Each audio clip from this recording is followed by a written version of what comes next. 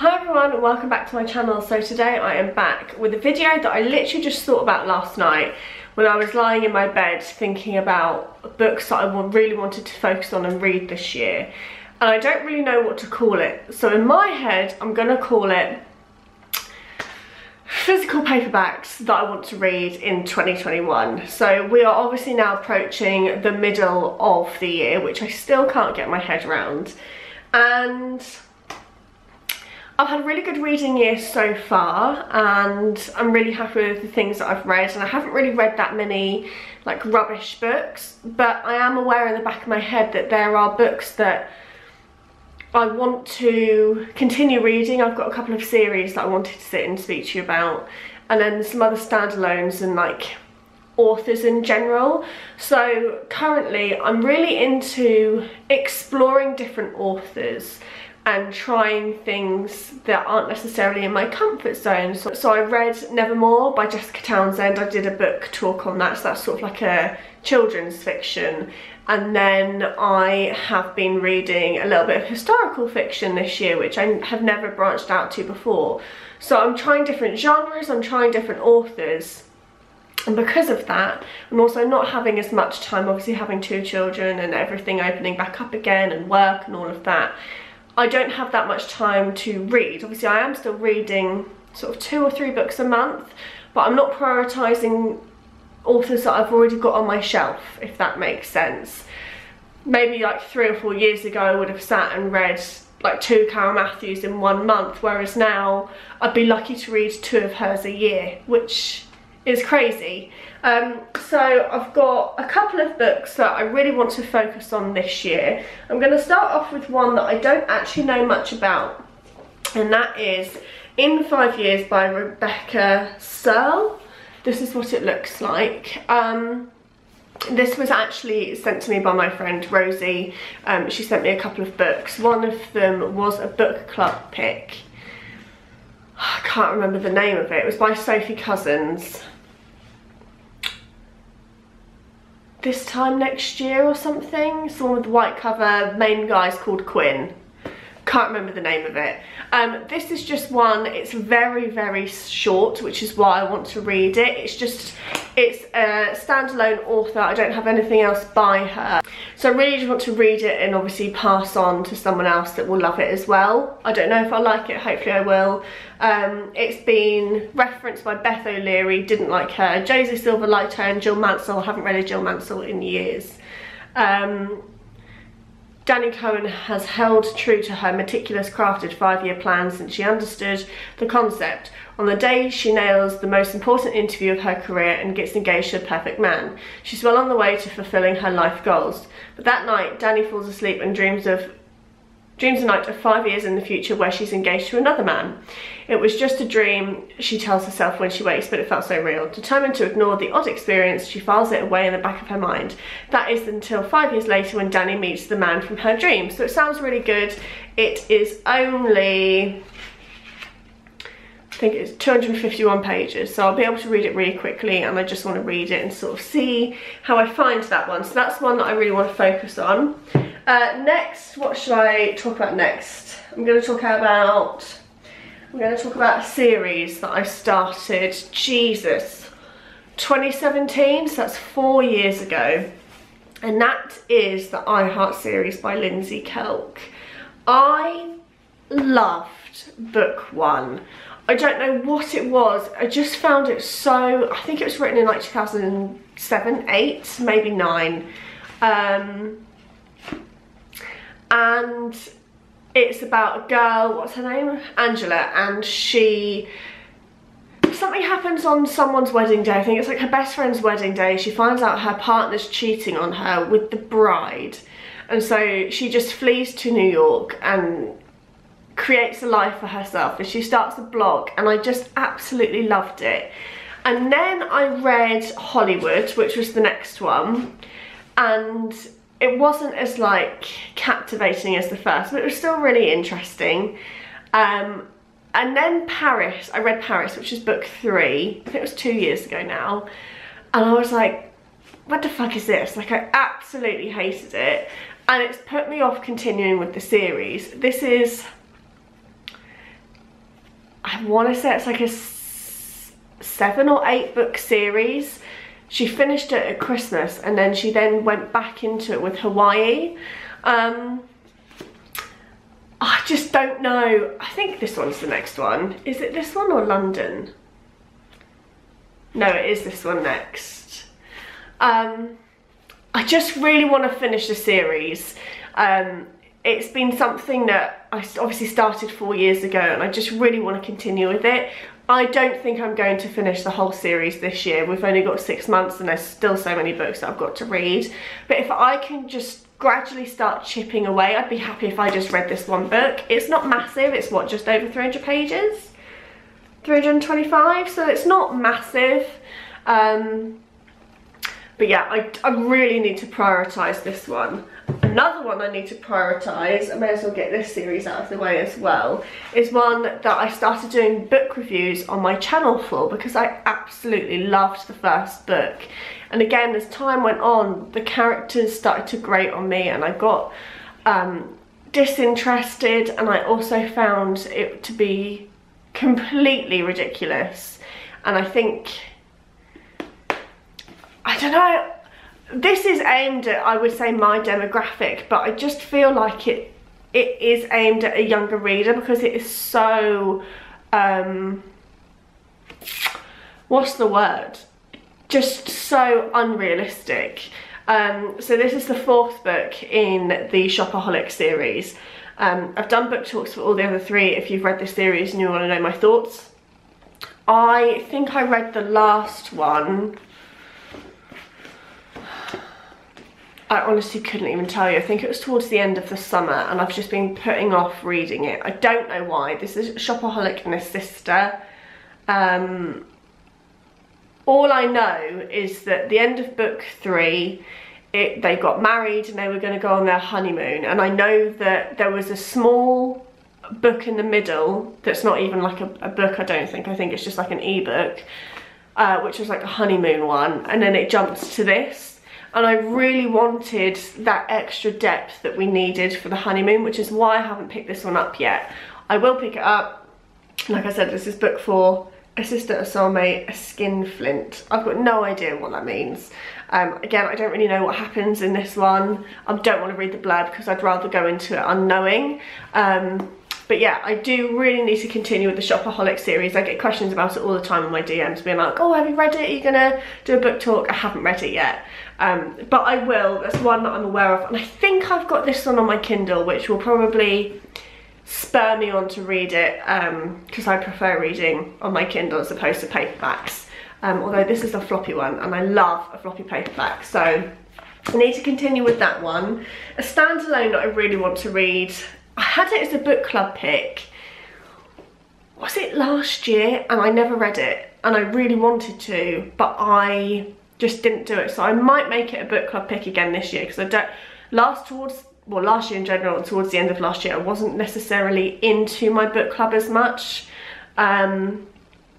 Whereas this year, I've been really consistent and I'm really happy with it. And obviously this is why it spurred me on to do my book videos. And that is Conversations with Friends by Sally Rooney. I loved Normal People. I didn't like the book when I first tried to read it because I found her writing style, as amazing as it is, I found it really difficult to get into. I'd never read anything like it before. Having the visual of the TV show, which is one of my favourite things I've ever watched in my life. I don't know why it was so special. It just really hit a hole in my heart. And then I went to then read the book and I just fucking loved it. And I would recommend it to anyone. Sally Rooney's writing is just, she's my age. I think she's 28. It's just incredible. Like the feelings and the emotions in a relatively small book are just next to none. And she's got a new book coming out, I think it's September. And if that's the paperback, I might make that a book club pick later on in the year. So yeah, this is Conversations with Friends. Because of how popular Normal People was on the BBC, it's been commissioned to do this as a series. Again, I think it's in collaboration with Hulu. I'm not 100% sure, I don't really follow it that closely, but they've just cast the characters in this book, and now that I have the visual of what they're going to look like, I really want to read this before it comes out. I don't know if any dates and stuff have been released. I don't think it'll come out this year. It'll probably come out, I think Normal People came out, was it April 2020? So maybe April 22. Oh my god, that makes me feel so old. So yeah, I just really want to give this a read. This is, I'll read the blurb for this one. Frances is 21 years old, cool-headed and observant, a student in Dublin and an aspiring writer. At night she performs spoken word with her best friend Bobby, who used to be her girlfriend. When they are interviewed and then befriended by Melissa, a well-known journalist who is married to Nick, who is being played by Taylor Swift's boyfriend, an actor, they enter a world of beautiful houses. That's a word I don't know how to pronounce. Raucous? R-A-U-C-O-U-S. That just looks like couscous to me, so let's just continue. I'm not very good at reading out loud, I don't know if you've noticed that. Dinner parties and a holiday in Brittany. Beginning a complex menage a... Again, let's just skip past that. But when Frances and Nick get unexpectedly closer, the sharply witty and emotion averse Frances is forced to honestly confront her own vulnerabilities for the first time. Does anyone know what I've actually just read? Because that just went straight over my head because I didn't know how to pronounce some of the words. I just think it's going to be amazing. I don't know if it's done in different POVs. I just really want to bloody read the book. So Sally Rooney's Conversation with Friends is on the list. I need to prioritise that. What else should I talk about? Okay, I've got 4 books in a series. When I show you these books, this is me showing you, it's being like a representation of the author. I need to prioritise Lucy Diamond, which has spurred me on, I should say, for this to be a book club pick for the month of May. I think this is going to go up in May. Again, I don't know what videos I've got pre-filmed because I'm just filming them as and when I want. I'm hoping this will go up so you can still get involved with this if you want. I think this was her release last year. Yes. And it's an almost perfect holiday for everyone longing to get away from it all. This book's for you, and I need that. It's thing is a pure escapism. Again, and this says, down in Cornwall, the sun is shining and Lorna's 3 holiday cottages are fully booked.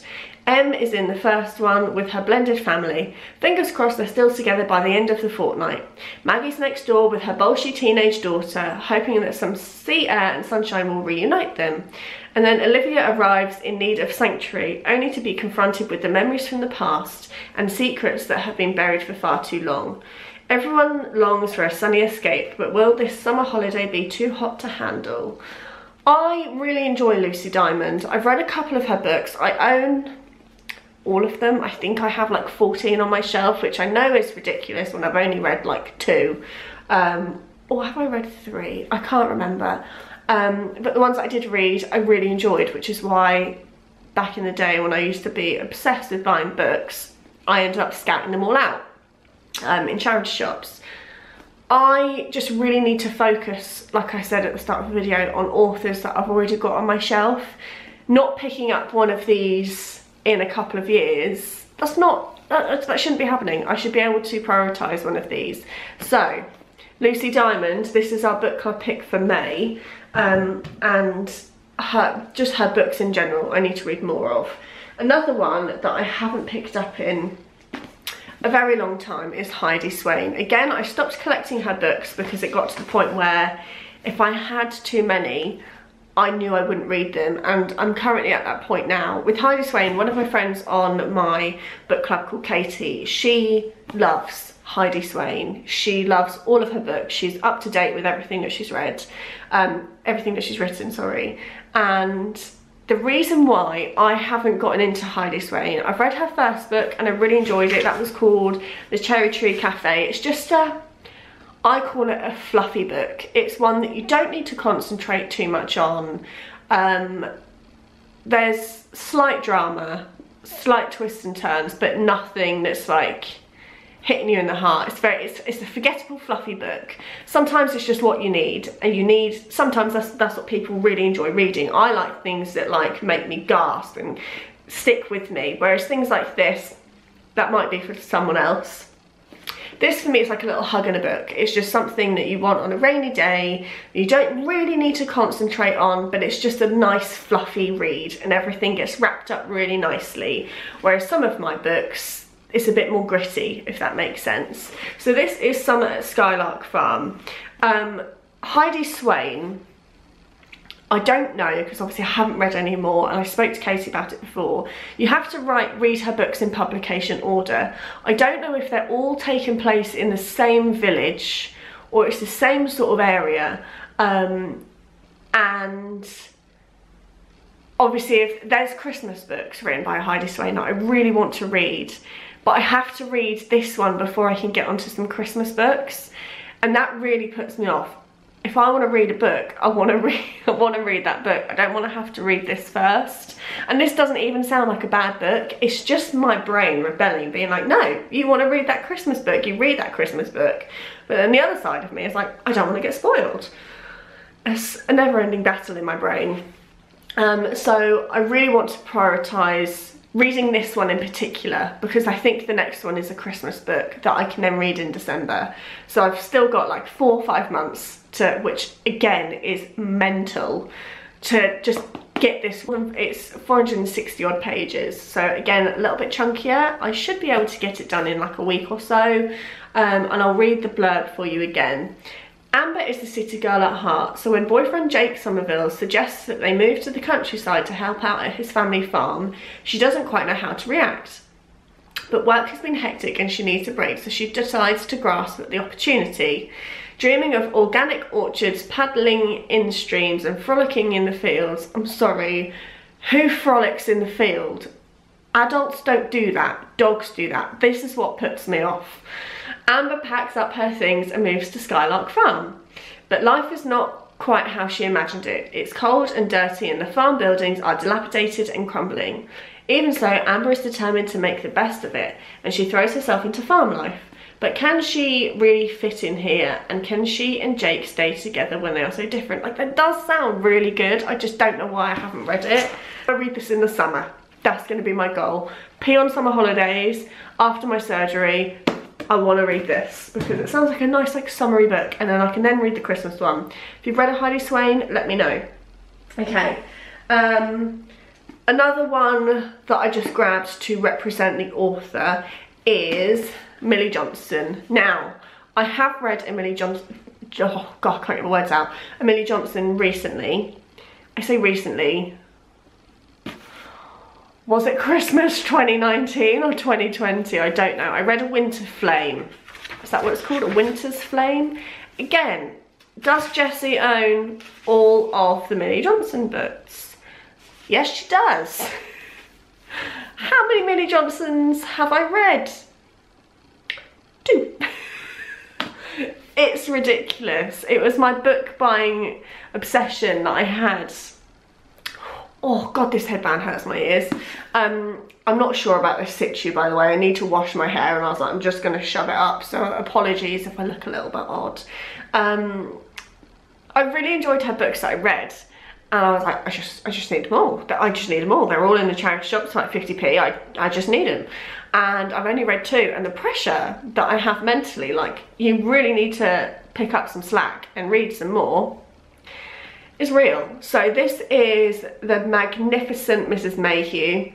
I'm not going to read the blurb, but this is just a representation, like I said, to read some more Millie Johnsons. The one I read was Winter Flame, and I read the seasonal ones, A Summer Fling and A Winter Flame. I've got all the other ones, I think. Yes, I have.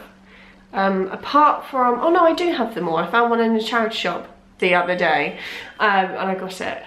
The North one was the one that I got recently. Let me know which one you think I should read next. She was going to be my May book club pick, but I just really wanted to pick the Lucy Diamond. So let me know your favourite Millie Johnston, and that will go straight to my top of my list. I was going to pick the Yorkshire Pudding Club, but that was about pregnancy, and I don't really want to read about pregnancy right now. So yeah, let me know your favourite, and again, that will go straight to the top of my list. Then I've got my series that I really want to finish this year. I've spoken about this before. This is a spin-off series to the Vampire Academy series that I absolutely, well, I can't put the words out, absolutely demolished in 2016, I think it was. It was when P was a baby, and I smashed it. I absolutely loved Vampire Academy, and it sounds awful, and the covers, the old covers, are awful, as are the ones that I'm now about to show you. But they were so good. They're so action-packed. They're not cheesy.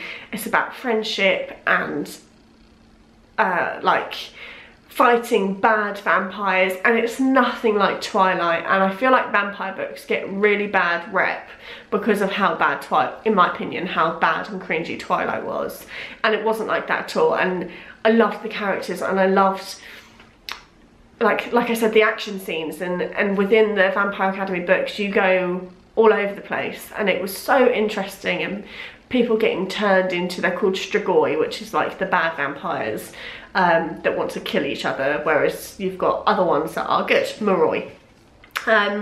If you've read the Vampire Academy series, let me know. I started the spin-off, which is called Bloodlines. I started that, I want to say I was pregnant with Florence, so 2019, and then a couple of months ago this year I read The Golden Lily, which was the second one, so it took me a really long time to get back into it, even though I loved the first one.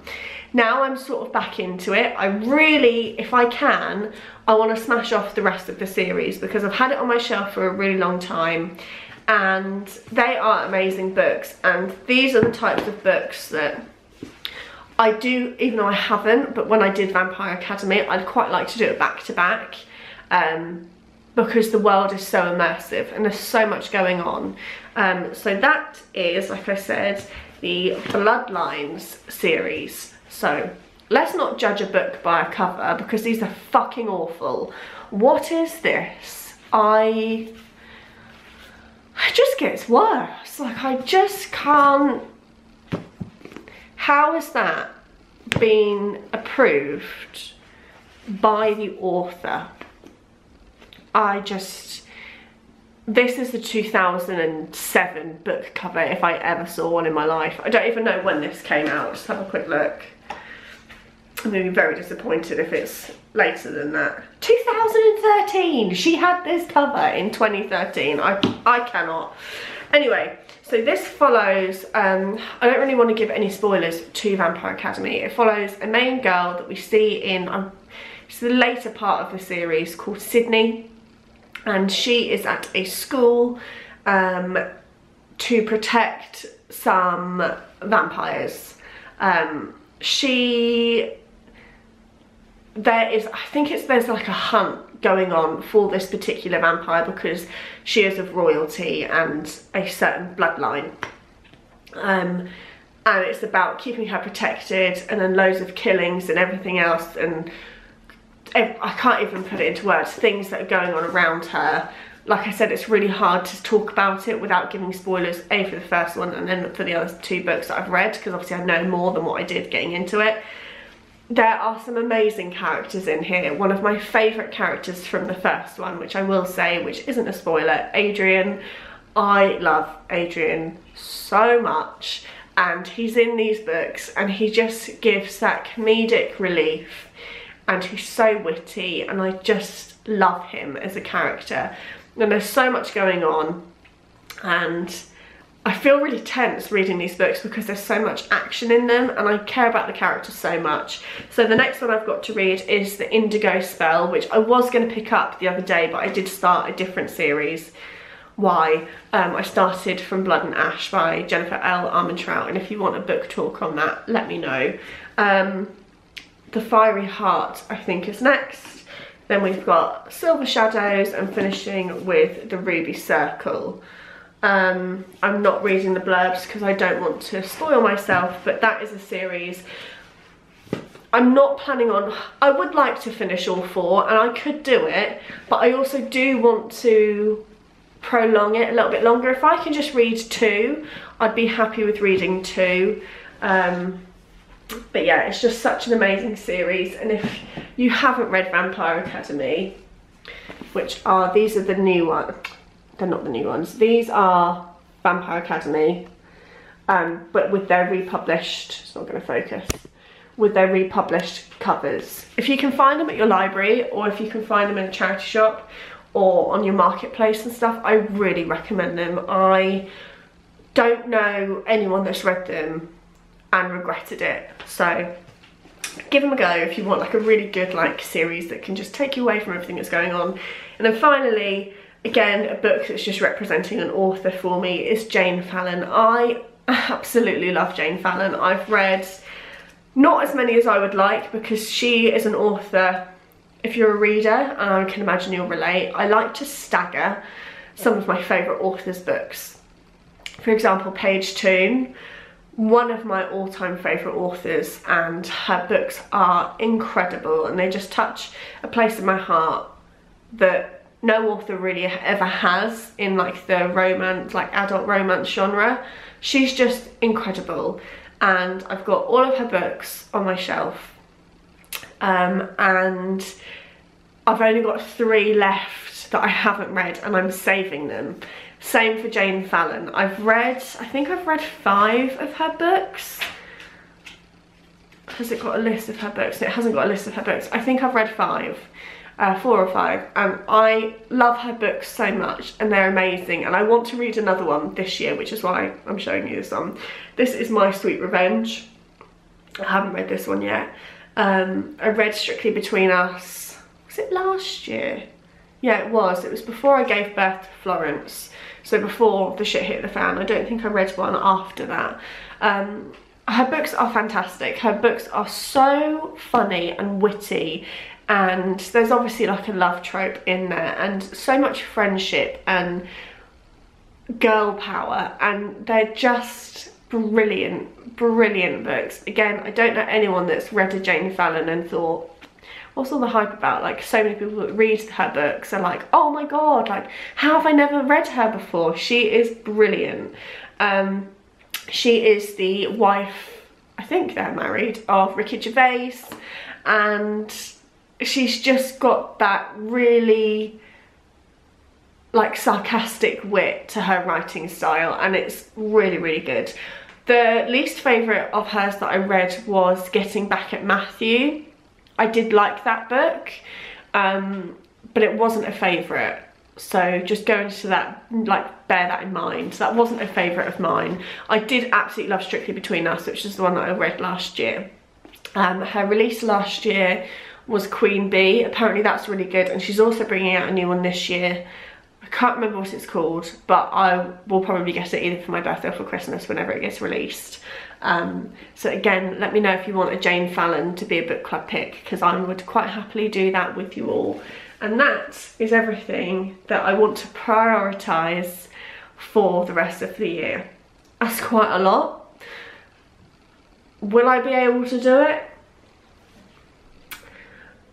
I don't know.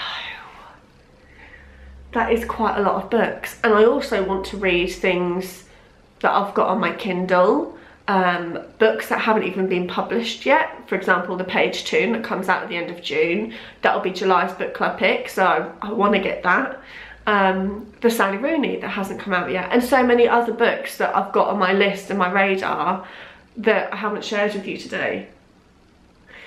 There's just not enough time for me. Right, I'm going to wrap this up. I'm going to make myself a cup of tea. It is so horrible and cold outside today. I've got my slippers on, I've got my joggers on, and it's just not nice. How are we in May and I'm still having to wear a thick coat and a scarf on the school run?